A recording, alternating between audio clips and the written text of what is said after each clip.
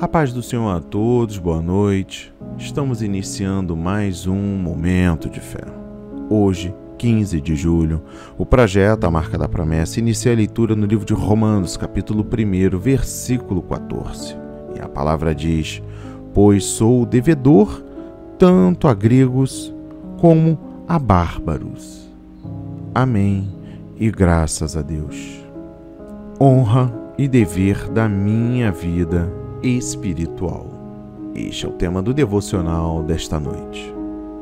Paulo ficava devastado com a percepção da sua dívida com Jesus Cristo e dedicou a vida para demonstrar isso. A maior inspiração da vida de Paulo foi a compreensão de Jesus Cristo como seu credor espiritual. Tenho esse mesmo sentimento de dívida para com Cristo em relação a cada alma perdida. Como santo, a honra e o dever da minha vida espiritual são saldar essa dívida com Jesus em relação a essas almas perdidas.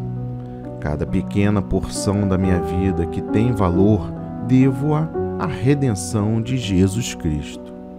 Estou fazendo algo para que Jesus possa manifestar a sua redenção com a realidade evidente e perceptível na vida de outras pessoas. Só conseguirei fazer algo à medida que o Espírito de Deus colocar em mim este mesmo sentimento de dívida. Não sou alguém superior entre as demais pessoas. Sou escravo do Senhor Jesus. Paulo disse: não sois de vós mesmos, porque fostes comprados por preço. 1 de Coríntios, capítulo 6, versículos 19 e 20. Paulo vendeu-se a Jesus Cristo e disse: na verdade, sou devedor a todas as pessoas da face da terra, pelo Evangelho de Jesus.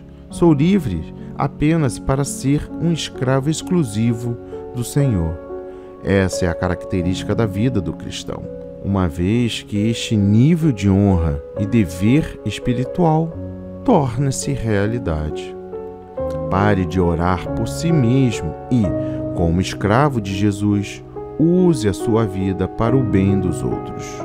Esse é o verdadeiro significado de viver com o pão partido e o vinho derramado no dia a dia. Pai, obrigado, Senhor, por este rico ensinamento. Obrigado por me lembrares que devo me doar em oração aos outros, co-irmãos. Senhor, neste exato momento, entro em concordância com o seu Espírito para que o Senhor possa proteger todos aqueles que tiveram um dia pesado de trabalho, que estão retornando para os seus lares. Também aquela mãe que ficou em casa, ou o pai que ficou em casa porque estão desempregados, ou porque a responsabilidade não permite sair do local de casa para cuidar dos filhos. Pai, que o Senhor abençoe a todos os enfermos que neste exato momento estão gemendo de dor e clamando a Ti, mas não desistiram da fé, acreditando que no amanhã possam estar curados. Pai, que o Senhor possa, neste exato momento, aos que estão se dirigindo ao trabalho noturno, protegê-los, Senhor. Que o Senhor também adentre nos hospitais, possa restabelecer as saúdes. Sim, Pai, há muitos que estão nos hospitais sem perspectiva de vida. Que o Senhor também possa, Pai, proteger a todos os moradores de ruas, onde não há um teto, nem um cobertor para se cobrir nestas noites frientas.